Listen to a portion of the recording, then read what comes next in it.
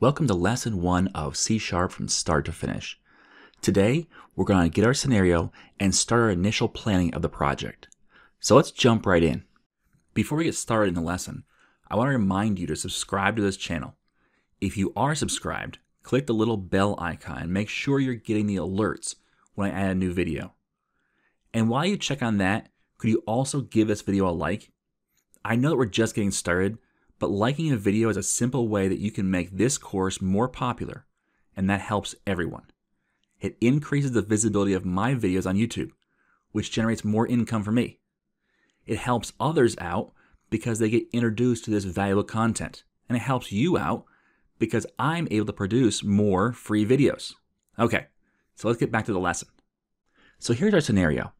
We had a friend come to us and say, I want you to create a tournament tracker. We've got this office pool and we want to play each other in a way we can determine who's the best. So we're going to create a bracket system and we're going to have the computer tell us who to play in a single elimination style bracket. So at the end, the winner should come out on top, the person who's won all the games. So the model is the NCAA basketball tournament bracket for March Madness. So that's the basic scenario that our friend comes to us with. And that isn't enough to start the application, but it's enough for us to start planning. The first place you should always start is with requirements. Now you may say, I understand what the application is.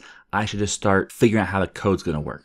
That's really the first rookie mistake that you'll make, is the idea of, I know what the application should do, so I should start by coding. And really, we're going to put off coding for about 5 or 6 lessons.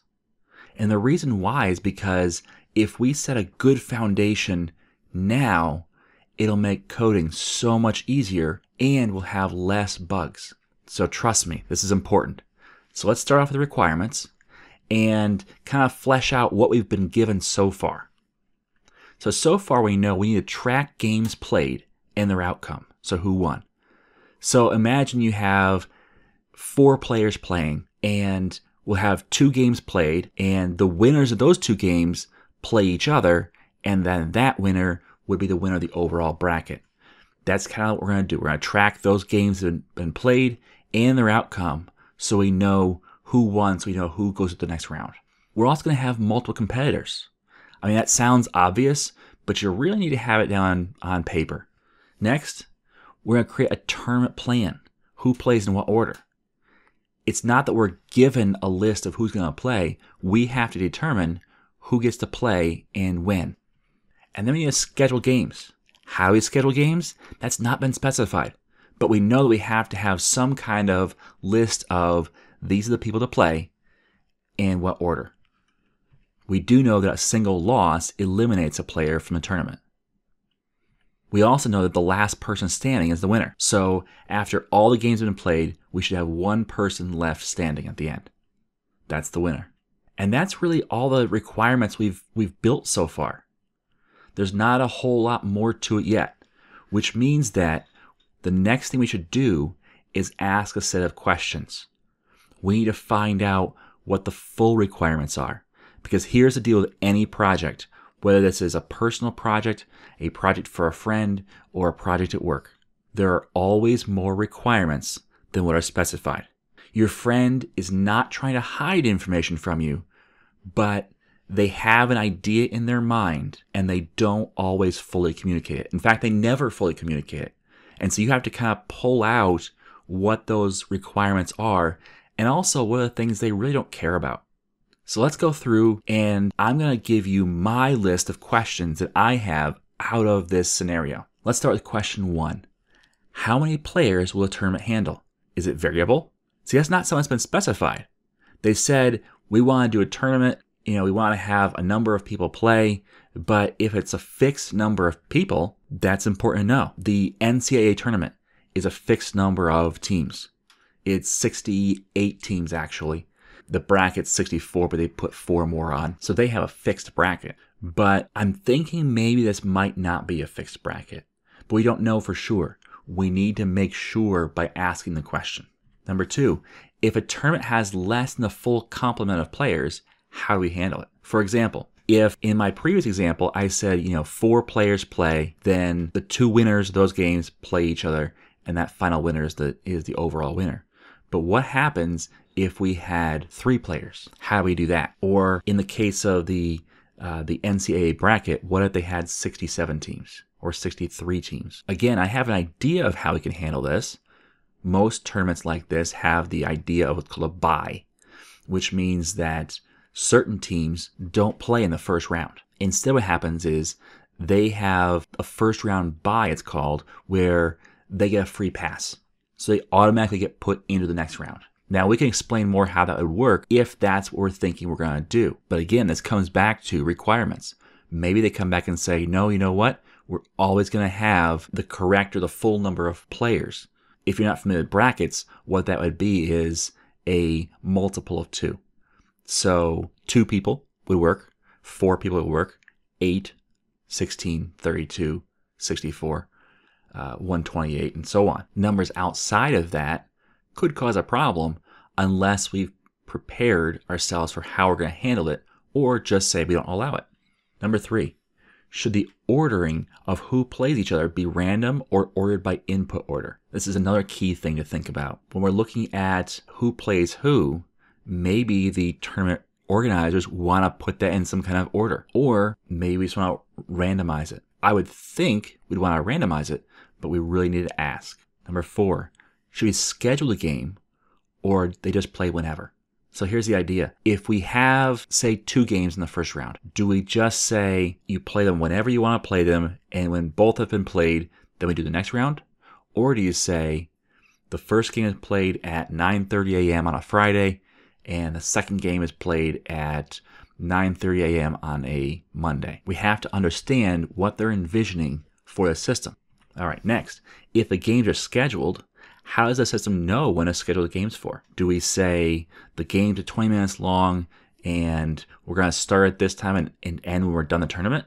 Or do we say, here's the open available time slots we have, and the games are this long, fill up what you can, and then continue day after day until the tournament's done? How does that work? But that question is only valid if we're going to schedule the games. Okay, so that's the first 5. But guess what? I got more questions. If the games are play whenever, can a game from the second round be played before the first round is complete? Okay, so this won't work real well with my example of 2 games in the first round, 1 game in the second round. But what if we had a pre-round, where the true first round is 4 games, and then the next round is 2 games, and the round after that is 1 game? So in that case, if 2 of those 4 games are played already, and those 2 winners happen to be playing each other in the next round, can they go ahead and do round 2 before the other 4 teams play each other to determine who plays the other game in that second round? We got to figure that out in order to know what we can allow people to do and not allow people to do, if they can play whenever. Again, if we're going to schedule the games, this doesn't matter. Next question. Does a system need to store a score of some kind, or just who won? So this is what I'm thinking. Maybe we want to have more than just you won or you lost. Maybe we want to have some kind of information about what the score was. Maybe for more prizes at the end.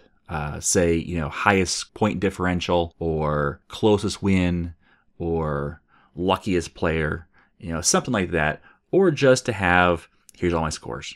Do you want to store that or not? All right, question 8. What type of front end should the system have? Is it just a form like a Winform application? Is it a website or a web page? Is it a phone app of some kind? For those of you that want to jump right into coding, that'd be your first hurdle, is we never really specified. Then the temptation is rookie mistake number 2, which is assumptions. That's a huge mistake. Don't ever assume if you don't have to. If we just jumped in and started coding, we'd have to assume what type of front end it is, or we'd have to ask the question, which is what we're doing here. It's just we're being intentional about it instead of being, oops, we have to find out more information. Next question. Where is the data going to be stored? That's really important to know. We're going to generate a lot of data. We're assuming, and again, that's an assumption, but we're assuming that the application won't be running the entire tournament. Maybe it will. Maybe it won't store any data.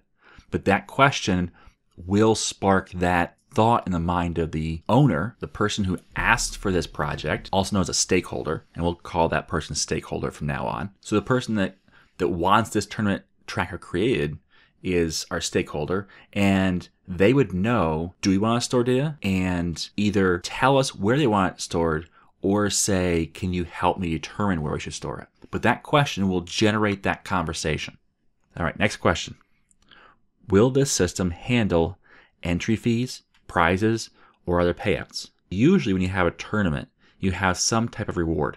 Now maybe that reward is just, hey, you won. But maybe it's something more substantial. For example, if every player paid $10, then the winner could have, say, half of the overall income from the tournament. So 8 players in the tournament, they each pay $10. Winner takes $40. The second place person takes $20. And we could go on down from there. So the question is, are we going to do that? We're going to have entry fees. We're going to have prizes. We could have prizes without entry fees. We could have entry fees without prizes. We could have other payouts. But the important thing here is we ask the question. All right, so that's question number 10. We're done, right? No, we got even more questions. Okay, next question. What type of reporting is needed? We're going to win this tournament. The person's going to go through and win this tournament. Do we tell them they won? Do they just know? Do we have some type of scorecard, or do we let everyone know here's the results of the tournament? What do we tell them? Like, is it just Bob won? Or is it the results of round 1 are in and here's the wins and losses with the scores? What do we need to know? So that's that question. It's a pretty broad question, but again, it's to spark that conversation that needs to happen. Who can fill in the results of a game? Are we going to allow anybody to say who won, who lost? Are we going to lock it down to you can only report on your game, or you can only report your score, or the administrator does everything and doesn't allow anybody to touch anything? What's this going to be like? Next question. Are there varying levels of access?